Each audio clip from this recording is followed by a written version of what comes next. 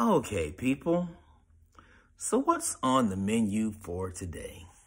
Here we go. So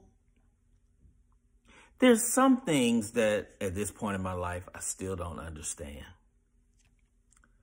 One of the things I don't understand is the nature of white people when it comes to animals.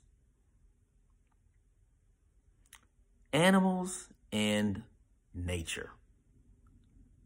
Spending time with nature. This is a thing that white people tend to enjoy and look forward to, spending time with nature. And spending time with nature often involves encounters and interactions with wildlife. That rarely works out well. Case in point.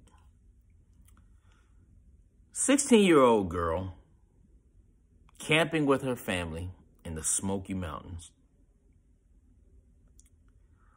was sleeping in a hammock near her family when she was attacked by a black bear.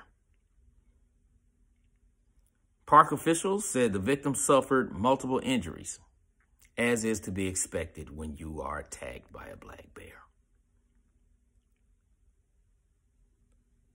Lacerations to the head, but she did remain conscious throughout the incident. Oh, I'm sure that was fun. Her condition was described as stable. That's her physical condition. Her mental condition is, what the f is wrong with you? Now, 2 bears were seen in the area after the attack, officials say, including one larger male that repeatedly tried to enter the area despite attempts to scare it off. Why? Let me explain something to you, people. The woods and the forest and the Smoky Mountains belongs to the fucking bears. They were there first. So he was literally trying to go home as you were trying to fend him off from where he belongs. Let me proceed. The family had been on a 2-night backpacking trip in the Smokies when the incident occurred. Officials say other family members were sleeping close to the girl's hammock when the attack happened, and all backpacks and food had been properly stored. They said while serious incidents with bears are rare, we remind visitors to remain vigilant while in the backcountry and to follow all precautions while hiking in bear country. Let me just break down that sentence real quick. Follow all precautions while hiking in bear country. Here's a precaution for you. Don't fucking hike in bear country, okay? Because if you're hiking in bear country, guess what has a very high probability of happening? You may get attacked by a bear. Officials remind hikers to take necessary precautions while in bear country. Hike in groups of 3 or more. Carry bear spray. Comply with all backcountry closures. Properly follow food storage regulations.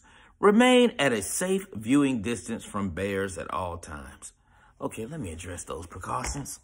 Jesus Christ, white people.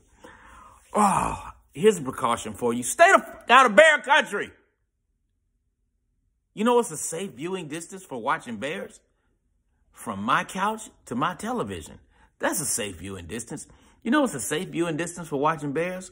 From an observation deck overlooking the bear enclosure at the park. The zoo, rather. There you go. Fucking precautions for when hiking in bear country. Hey, stay out of bear country. Nothing good happens when humans go into bear country. Okay? Now, I hope this young lady recovers. I hope that she has learned a valuable lesson. And I hope that this white family has learned a valuable lesson, because the other detail is that they had to fight off this bear that kept coming back to attack more for 4 hours. They fought this bear for 4 hours, making noise, throwing rocks, and yelling. Or you know, like, what the fuck? 4 hours? They did this for 4 hours. So you mean to tell me that you were so deep in the woods that it took 4 hours before the park rangers could get there to where you were and kill the bear? I swear, people, I swear, oh my God.